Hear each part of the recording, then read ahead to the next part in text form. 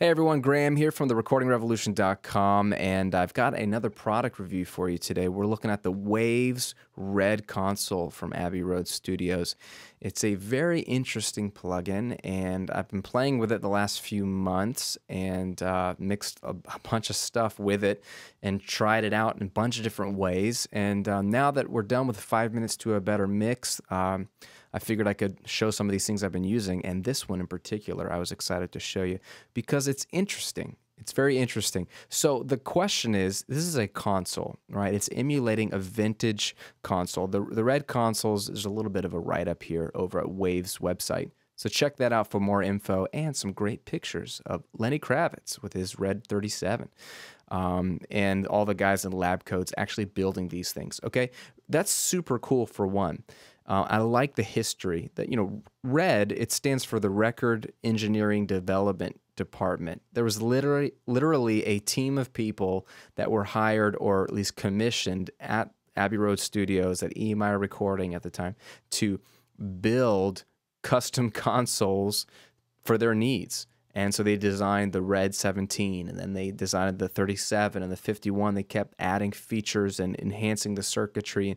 And just let's pause for a moment to say that's pretty darn cool, because although I am an audio engineer by trade and record and mix for a living, I don't know how to build anything. And I know that makes some people discredit me, but thank the Lord for computers, because recording and mixing in the box is a dream, and I'm glad I don't have to build stuff. Anyway, just wanted to say that that's pretty darn cool.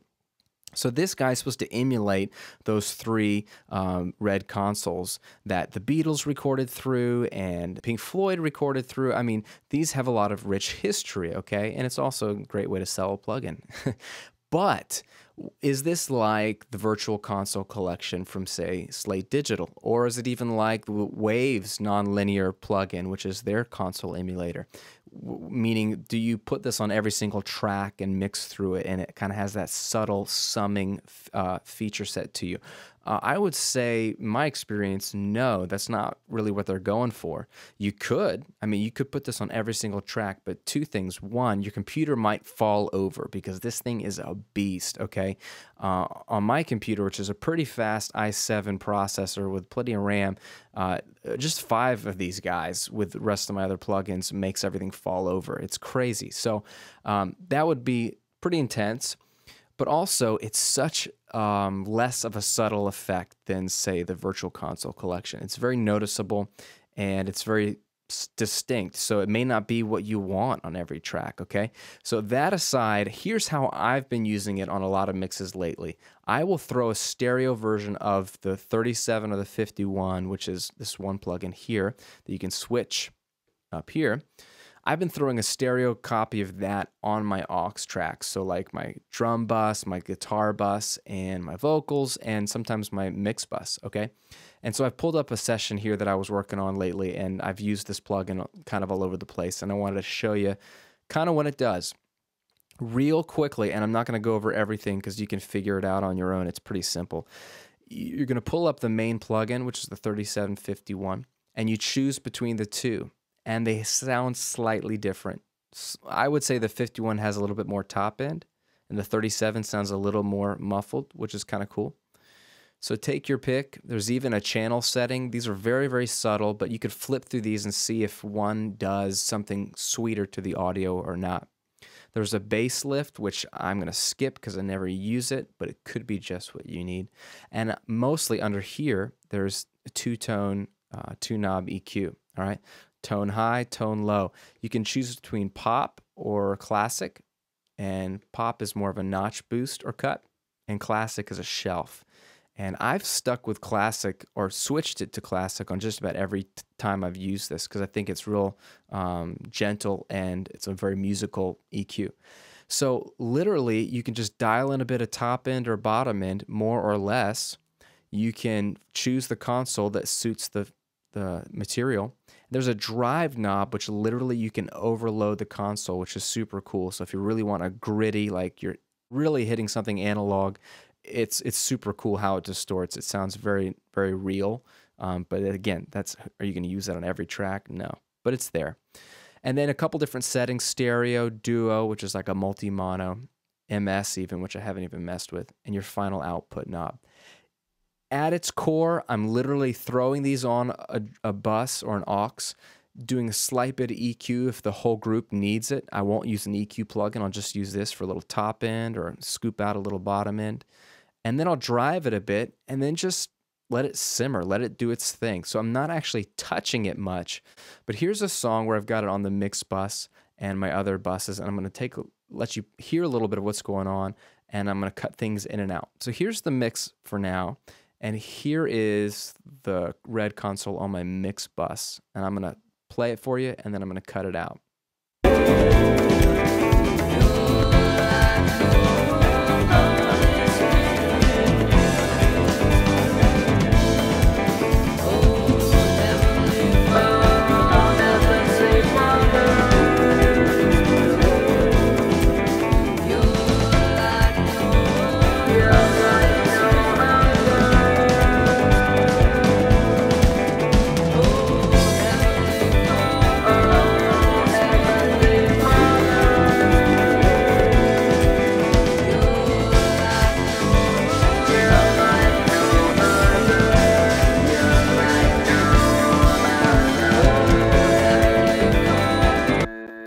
So it's pretty subtle. I mean, with a whole mix going on, everything running through this, it's kind of hard to tell maybe exactly what it's doing. And I like that. I've purposely not gone crazy with it. I think it adds a little bit of color, a little bit of focus. I really enjoy it on the mix bus. Let's listen to something a little more easier to determine. So here is guitars on this song. And here is the same console. Now I think on the mix bus I have it on the 51 because it's a little more open, a little more top end. On the guitars I've got it on the 37, which is super cool because it kind of kills a little bit of the top end and it sounds a little more focused, and this is kind of a cool vintagey vibe anyway of a song, but I like this. So here's the guitars running through it, and then I'll take it away.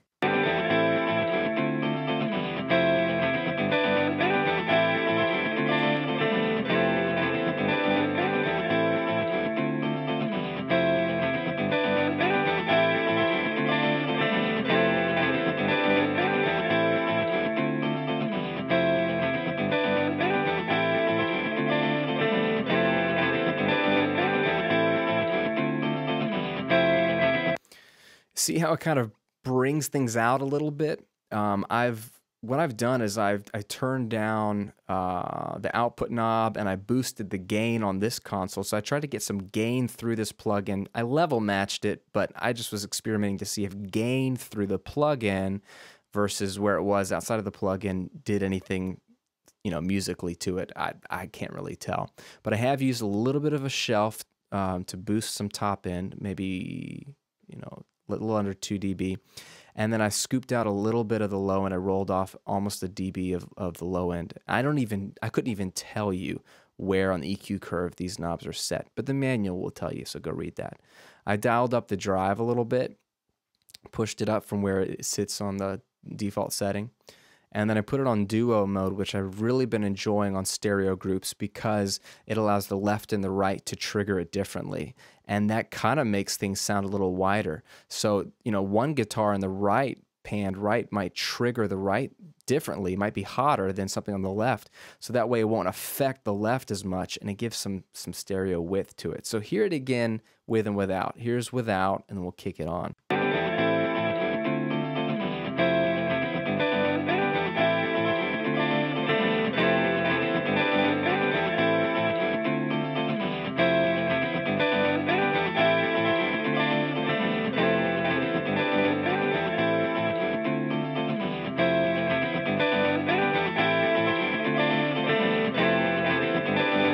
I think it just adds some life to the track. I really like it on guitars. Let's see. Let's hear it on drums. See if it's doing anything on drums. Hear the drums without it.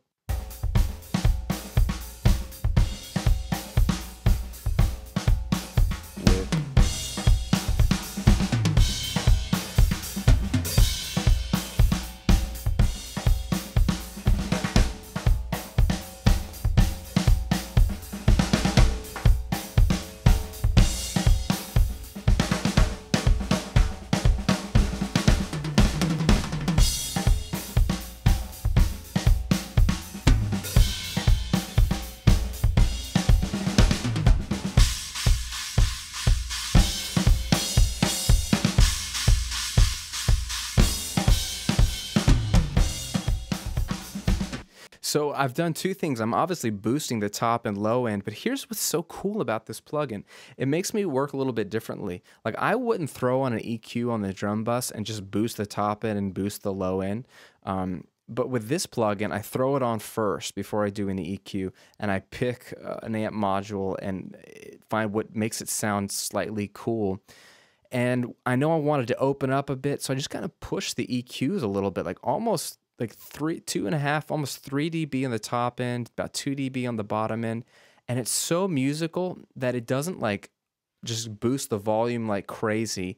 And it just sounds natural. I can't really describe it. So there's something really satisfying about grabbing these knobs, especially in the shelf classic mode, and just giving yourself a little bit more top and bottom end on something that maybe is a little just muffled or in the middle. I can't scoop out any mid-range, so this is kind of the same way as getting that effect. You could boost the top, the bottom, and pull down the output as needed. But it does something really focused and it glues things, and there's no good words for audio. All the audio words are horrible, like warm and glue and fat. But there's something really cool about it. You kind of have to play with it to experience it, and it's subtle. It doesn't sculpt the sound of my drums. If I really have an issue in the mid-range, I'm going to go to an EQ and pull it out. Like here, I've pulled out, 550 hertz. And it doesn't compress it like you would think a compressor, but it does squeeze it a little bit. And it's really nice on drums. I also used it on the percussion tracks here because there's a bunch of percussion, like 6 tracks of percussion. Let me get my group and bring these on. Let's see, where's that? Here we go. Here is without the REDD console on the percussion.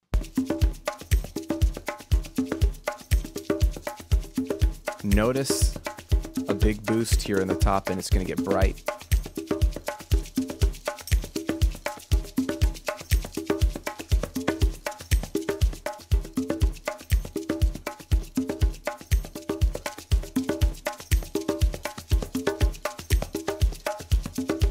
Done some gain or some drive boost here.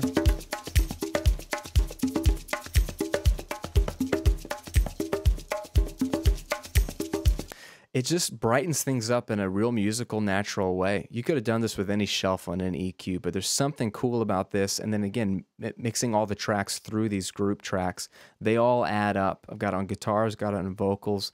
So what I'm going to do is just play the mix one more time, and then I'm going to take out the REDD consoles. I've got it on the bass. I've got 3 bass tracks routing through here. So here's the 17, and I'm using the 37, 37, 37s on everything else, and then the 51 on the group, the mix bus. So here's the whole mix together, and I'm just going to go ahead and one by one bypass the REDD consoles, and then you can see sort of the difference.